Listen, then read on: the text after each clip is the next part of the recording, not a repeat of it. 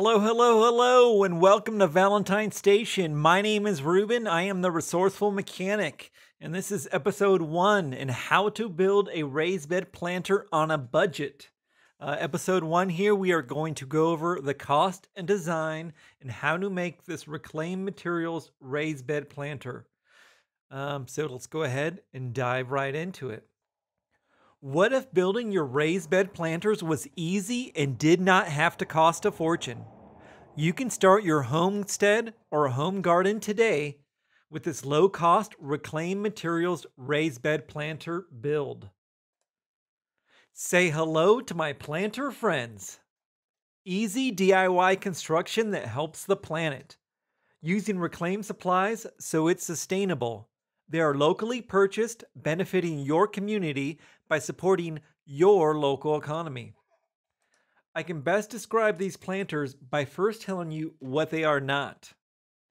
These planters do not use the wavy metal that you see at the home improvement stores. This panel that we use is much stronger and cheaper to buy.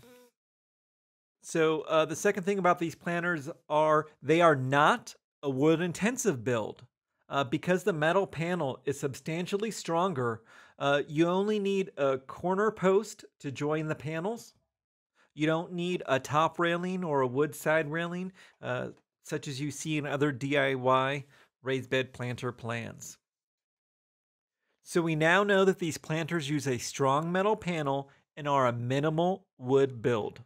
Let me tell you a little bit more about what makes these planters so special. They use a reclaimed corrugated metal siding. These planters are made from an industrial grade metal for long-lasting durability. The best way to describe this panel is that it is shaped like a cargo container or a shipping container. Is that it has a trapezoidal shape.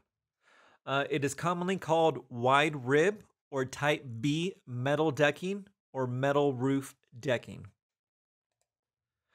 You can often purchase these items reclaimed from metal salvage yards at a substantial savings over new materials.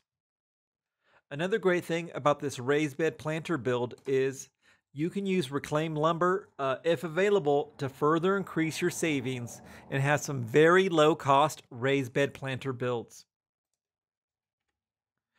So you're probably wondering, what are the costs? From 50 to 90 cents a square foot. So I purchased my material from the local metal salvage yard, Bulldog Disposal in Kingman, Arizona, and this is what it cost me to build a planter. For a 2x2 planter, the metal cost was $3.75. For a 2x4 planter, the metal cost was $5. For a 4x4 planter seen here, the metal cost was $7.50. And for a 4x10 planter seen here, the metal cost was $13.12. So let's go ahead and go over the wood cost. To make these planters, the 2x2, a 2x4, or the 4x4, you need 80 inches of 4x4 lumber corner post per planter. A 4x10 planter needs a middle post also. I used reclaimed lumber that I was able to get locally for my build, so my cost for that was $0. But I will tell you the local lumber prices right now if you were to build these. So here locally, at the time of making this video, a 4x4x8, the amount that you would need to make the three sizes of these planters is $16.92. I have a bonus money saving tip here. You can save over 50% in your new lumber build if you use 2x4 lumber and you double them up. So just double them up like Sir Mix-a-Lot, double up. And then the cost of that would be $7. So for two 2x4s by 8 here locally, it is $7. I have a cat that's here wanting to get in the shot, so trying to manage here. This reclaimed material planters build may not be for everyone, so I'll discuss any potential issues or problems a DIYer can face. Number one is a scouting trip.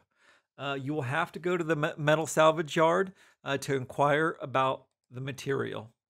Um, Second is transport. Some of these panels can be up to 16 feet long. So if you buy those such long panels, you will need a trailer or a truck, large truck, to get them home. And third, processing. The same as with the all lumber build, you will need to cut the material to length and drill some holes there to fasten it together. The reclaimed material that I got needed an additional step. It had some latex seam sealant on the edges that I had to scrape off with a putty knife. So coming up next in episode 2, we will show you how to build these, how to construct these planters. Thank you very much for joining us on how to build a raised bed planter on a budget, reclaimed materials build, and we'll see you in the next episode, episode 2, assembly and construction. Have a great day.